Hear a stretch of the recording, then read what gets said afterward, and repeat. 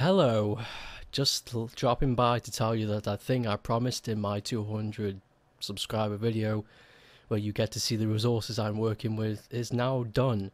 So if you click off this or click blah de blah, do some technical computer wizard shit, and have a look at my banner, there should be a thing that says view my collection.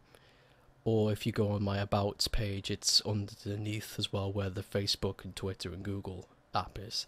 It'll take you to a website called classicgameroom.com, and there you can see all the games that I own. And the point of this is, if you have any suggestions to something I can review or play that you would like to see, then you can look at this list and see if I have it, see if it's plausible for me to do that. Because if I don't have it, then I'll have to go out and shop for it, and you know the drill.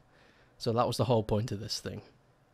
So yeah, thank you. It's up, it's done, and I hope this helps to interact with my audience a little bit better. Okay, thank you for watching.